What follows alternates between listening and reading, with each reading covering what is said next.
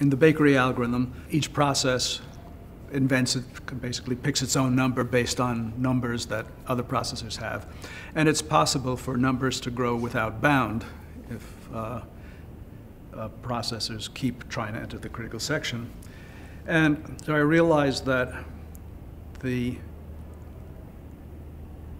algorithm required multiple registers to store a number because you could run out of, you could overflow a single register, a 32-bit register, for example, in a fairly short time. You'd like to prove that the numbers, although not bounded, had some practical bound. For example, that the number would never be greater than the total number of times that somebody has been in its critical section.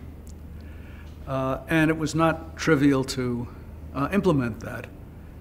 And so the paper I wrote, I think called On Concurrent Reading and Writing, gave algorithms for solving that problem. A nice statement of one of the problems solved in the algorithm was, suppose you have a clock in your computer, and the clock will count cyclically.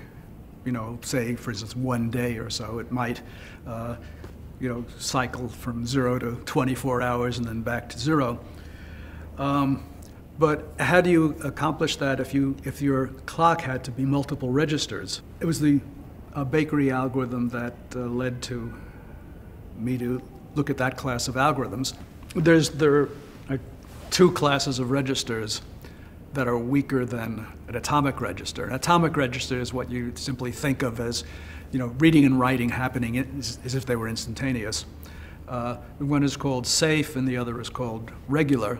And the paper on concurrent reading and writing, its safe registers are automatically regular, not automatically atomic.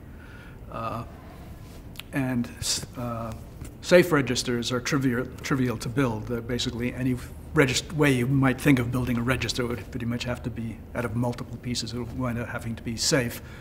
Safe just means you get the right answer if you read it while nobody is writing it. So I consider the problem of implementing, well, first regular registers using safe registers, and then atomic registers using regular registers. Well, I was able to solve the first problem, not optimally, but at least solving it. And I believe that Gary Peterson later published a more efficient algorithm for doing that. And for going from regular registers to atomic registers, I was only able to solve it for two processors. That is a writer and a single reader. I proved the interesting result that you couldn't do it unless both processors were writing into something. And I gave a couple of talks about it, but nobody seemed interested in it. So I put it away, and I thought I had solved the problem of atomic registers. And then sometime much later, I think it was around '84, I decided to write it up and publish it. So I sat down and came up with an algorithm. And fortunately, Fred Schneider was the editor of that paper. And he went through the paper and he came to the proof of correctness of the atomicity paper.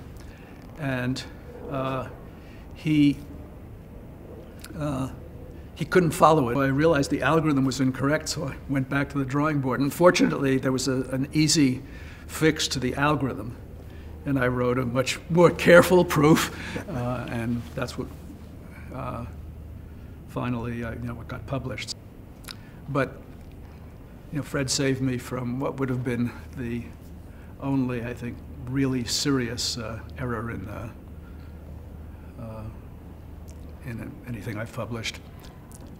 Although it was an interesting error that was actually in the footnote in the bakery algorithm, what I basically wrote in, without using the terminology, but in footnote, said that basically a single bit was automatically atomic. And I discovered, when I started thinking about atomic registers, that that was wrong. It was not non-trivial even to get a single atomic bit. The obvious is sometimes not so obvious. Well, never believe that anything is obvious until you write a proof of it.